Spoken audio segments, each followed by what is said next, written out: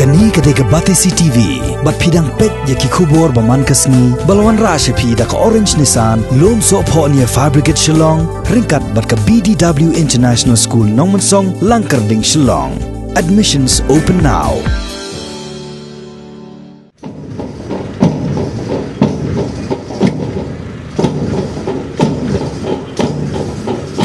Ringkat lang bagari India Brokaway ki pajba nung snong jo Ri-Bhoi district haka arpun riu trek kolalingkot arajar Iphuh ki la rakhe ya ka Republic Day ka ba nyau poisnam ne ka jingyo jong Ri India ya la ka jong Riti sensyar haka ri kata haka arpun riu trek banai kolalingkot jong snam kat khandai spa sanpho ya kani ka Jingrakhe bala pelong hamadan NSCA paham CM nongpo daki bor sensyar jong ka Ri-Bhoi district lawani shimda da menteri katnat ri dok kha ka sarkar jilla uma coming one amban ubalong ukong san haringkat ke jingan lang jong MLA kanong po constituency ba Meral Bonds EM ka Deputy Commissioner jong ka Ri-Bhoi district ka kong RM Kurba u Superintendent of Police ka Ri-Bhoi district uba si Serti ki he officer na kitnat repair bat ki pajba ki belawan ban sakhi hakni kasngi hadian ka jingat parit jong ki khana school bat ki pulen la penbut ru da ka jing pen inam ya kitabot bala pen kre di kitnat sarkar repair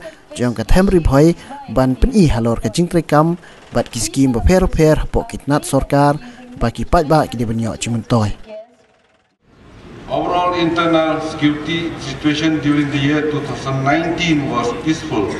The National Day were observed in the benefiting manners and all social, cultural, religious festivals were celebrated with traditional fervor and piety.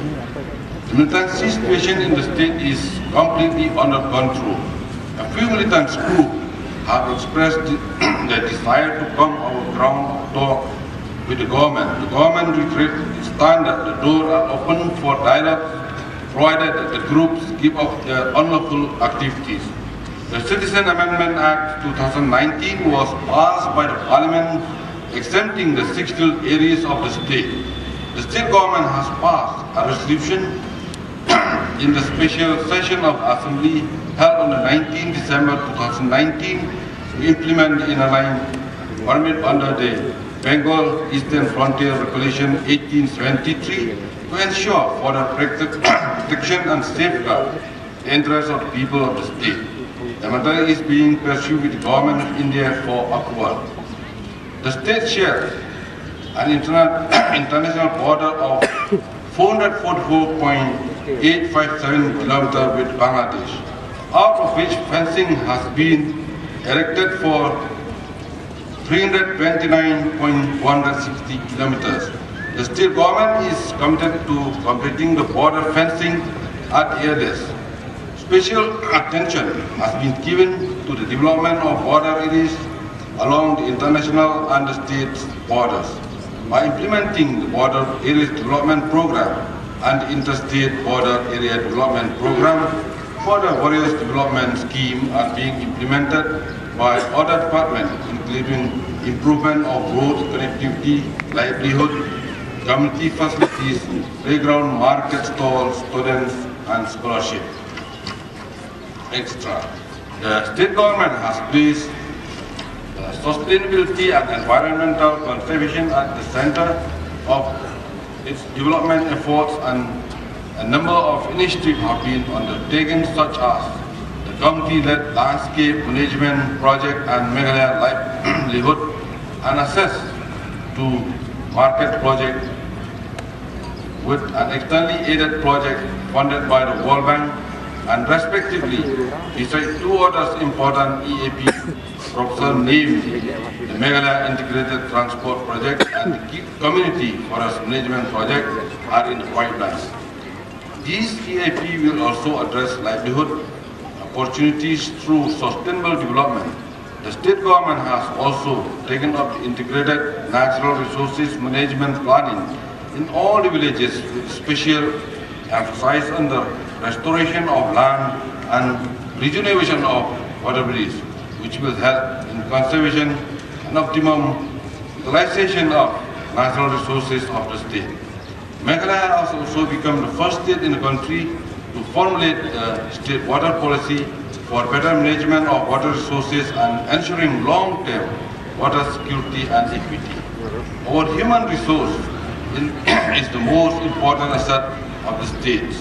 The government is aware of the importance of education, and this is reflected in expenditure spent on education. Government is focused on improving access to education and improving the quality of education. There is a big gap between demand and supply in the number of seats available for different to pursue secondary and higher secondary education in the state. To bridge the gap, the government is in the process of setting up a Columbia Model Residential School, EMRS, in all the blocks of the state. Recently, the government of India, under the Ministry of Tribal Affairs, sanctioned 11 numbers of EMRS. Further, the central government is planning to sanction another 25 such schools. The state also intends to set up its own residential school. This initiative has the potential to bring about transformation in the quality of education provided to rural boys and girls. In higher education, 2 new model degree colleges have been sanctioned at Dortmund, Ri-Bhoi and Rongjeng East Garowe.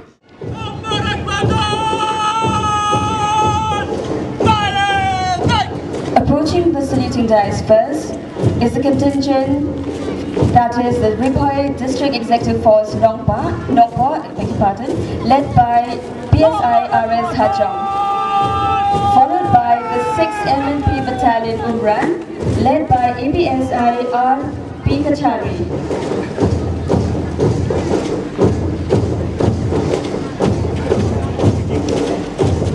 Following the heels of the 6th Battalion, we have the NCC Cadet Boys and Girls from Auxilium SS Mautino, led by Mr. Pinjablang Maulong.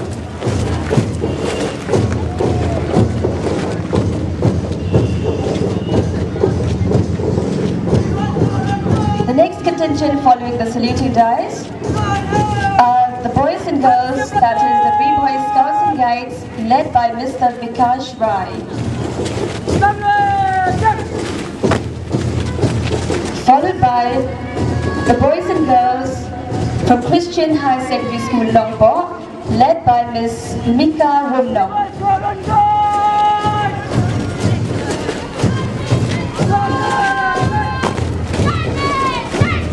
The contingent approaching the saluting dais are the boys and girls from RPP Sinat English Secondary School Longpo, led by Ms. Navri Shabong. They are followed by the Nepali Secondary School Longpo boys and girls, led by Mr. Rohit Kumar. Next up, we have the Alpha English High Secondary School Longpo girls, led by Ms. Dayawanki Shilla.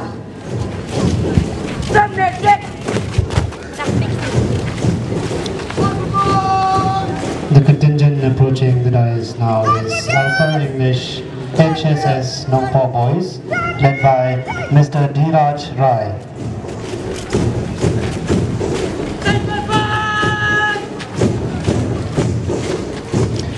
And next we have St. Paul HSS Nongpo Boys, led by Mr. Marcus Mukte.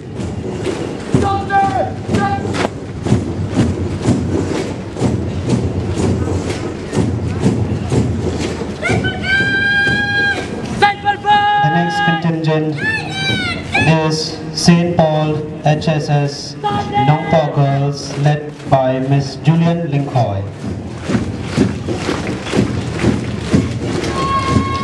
Which is followed by RBP Khasi HSS Nongpo Boys and Girls, led by Miss Yahun Lang Kharbani. And the next contingent approaching the dais is JNVHSS Nyambari Boys, led by Mr. Umil Shah Nongpo.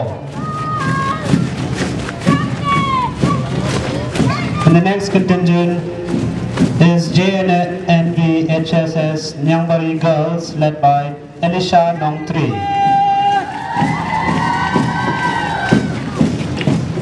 And now we have Morning Star Edge HS School Boys and Girls, led by Miss Tingshan Leniksha.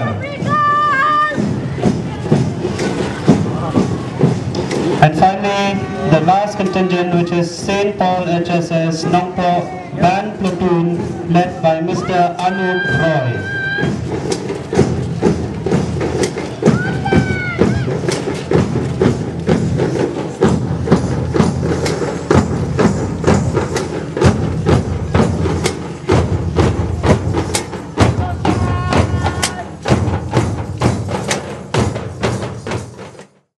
Streams, lakes and ponds, fields, etc. Varieties of fish species thrive in these water bodies. People of the district are famous for using many traditional indigenous fishing gears to capture and harvest fishes. The tableau presented here by the department depicts some of the traditional methods of catching fishes, generally practiced by our people, which are widely prevalent throughout the district. The theme here is that in order to sustain this traditional culture, we should take due care to maintain our resources, that is our water bodies,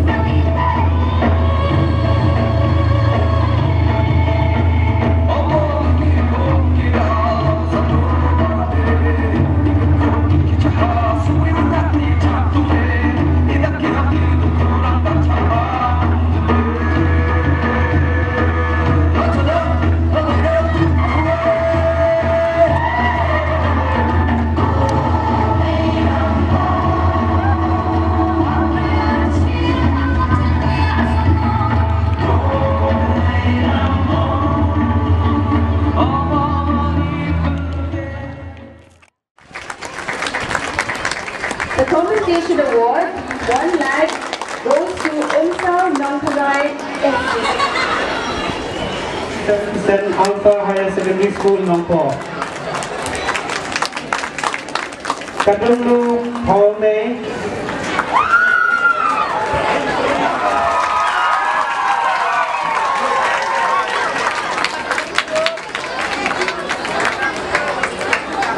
Social Forestry. Second prize, Social Forestry. And